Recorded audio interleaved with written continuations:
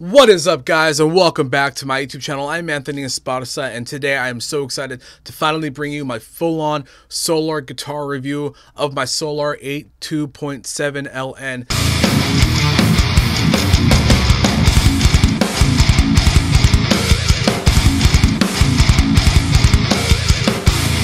This is a guitar I've been so excited to review for you guys since I purchased it, and I really cannot wait to dig into the specs of this guitar. But before we get started on the video, I just want to send you guys a very friendly reminder to subscribe to my YouTube channel, hit the notification bell as well so you don't miss out on any upcoming videos. You don't want to miss out on what I got going on. You know, all of April I'm dropping Solar guitar videos, with my new A2.7. I have a Mortal Kombat on a 7-string video that I'm going to be dropping this month as well. You guys don't want to miss out. I have a lot of killer stuff coming out this year. Plus, if you're a PodGo user, my channel is your go-to channel for anything PodGo. I do a lot of fun stuff. I do demonstrations. I dig into some presets. I show you guys some custom presets. I share with you guys some of the presets already built in. Lots of fun stuff regarding Line 6 PodGo in a metal format, by the way. I'm not really doing blues rock or, you know, old school rock music. It's more metal. You guys want to check that out. Anyways, enough talk. You guys are here for the Solar A2.7. You guys are here to check out my brand new dream Solar guitar. I'm so excited to share this with you guys. Let's go ahead, let's get into it.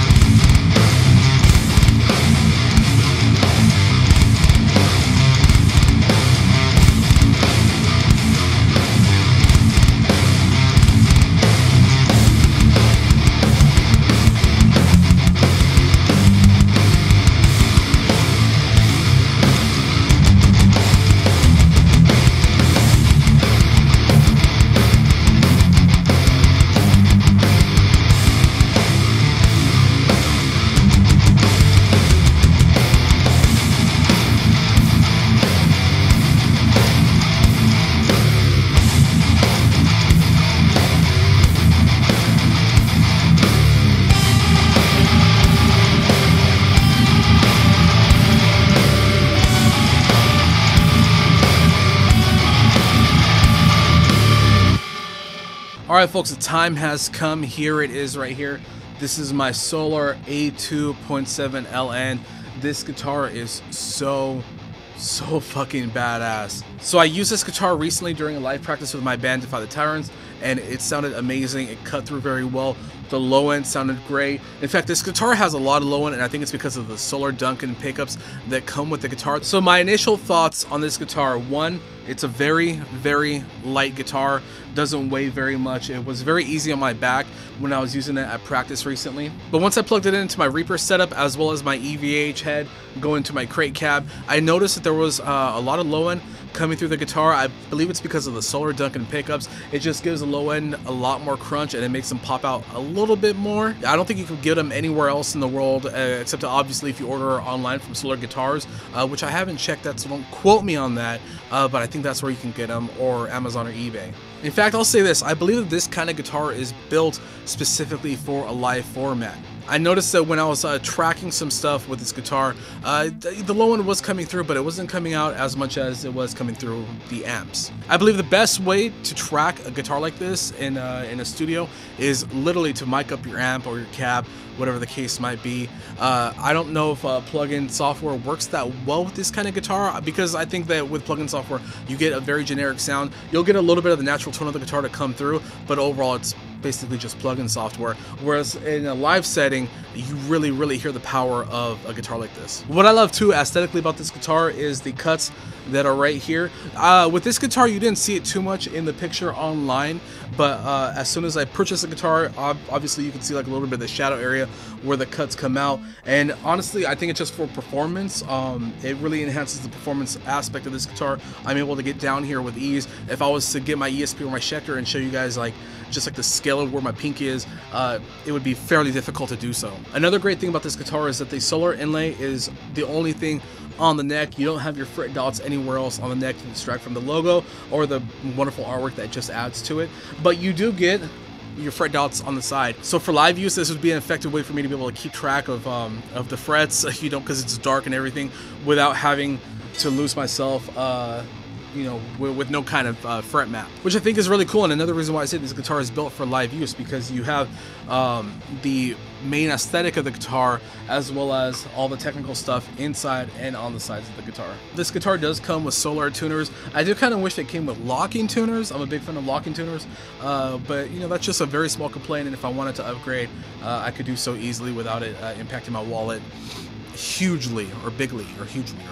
whatever. Another one of my favorite aspects of this guitar is the reverse headstock. I don't own any reverse headstock guitars, and you know, I didn't really think it was going to be that big of a deal until I actually got the guitar and I was able to plug in and stand up and play and start jamming with my band, and it just kind of, I don't know what it is. It just kind of levels the guitar out. It doesn't lean one way or the other. When it's on my strap, it kind of just stays here. It's nice and balanced.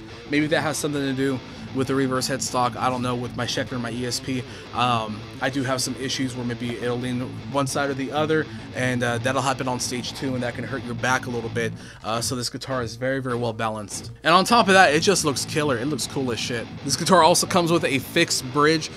This is the kind of bridge that I would have to set up, but so far I haven't really had too many problems with it. I have had guitars before with fixed bridges, and 9 times out of 10 I have to set them up. But this guitar, maybe I got lucky, but it just feels right. I didn't really feel the need to have to set up the fixed bridge, but overall it just felt great. The scale length is 26.5 inches with 24 jumbo frets. The scale length I like a lot because for my band's next grip of songs that we're going to be writing and recording, we're going to be experimenting with lower tunings, and that's something I haven't really been able to do with my other guitars. So this is my first guitar where I have more of a lengthier scale, and that's really going to help out with a lot of the lower tunings that we're going to be experimenting with. So if you're somebody who you play way lower than maybe an A, maybe getting a guitar like this with more of a lengthy scale would definitely help out a lot. It would help out with the intonation of the lower tunings and really give you a nice good chunk out of the tone. But yeah, man, this guitar is just amazing. This guitar is killer. I love this guitar. I highly advise Solar Guitars to anybody who is in the market right now. And even if you're not, wouldn't hurt to put a little penny away every now and then, so eventually you can get your own Solar guitar. This is definitely something that I didn't think would happen in my wildest dreams. I thought I would always be stuck with maybe an ESP or a Schecter or something like that, which I don't have anything against those brands, but you know, I've been wanting to move on and try to grow from the brands that I've been used to ever since I was a teenager. And this is my first imported guitar. This is the first kind of guitar that I got from an independent company, not one of the mainstream music guitar companies, and I really feel very good about this guitar. All right, folks, I really hope that you enjoyed this video. I had a lot of fun doing this one. Kind of fun. I got to play my Solar a little bit more, which is awesome. What did you think of the A2.7? Go ahead and let me know down below. I actually asked this question on the unboxing video for the guitar, but what do you guys think about Solar guitars? Are they hyped up? Are they being gassed up by the metal community? Or is it a legit brand? Could this be something that takes on some of the bigger brands in the music industry? You guys go ahead, let me know in the comments below. And also don't forget to subscribe to my YouTube channel. I got a lot of great stuff coming out this summer. You guys are not going to want to miss out. And yeah, hit the notification bell as well. All right, folks, I want you guys to remember, stay safe, wash your ass, scrub your ass cheeks, wash your hands, wash them. And you guys always remember, keep it heavy.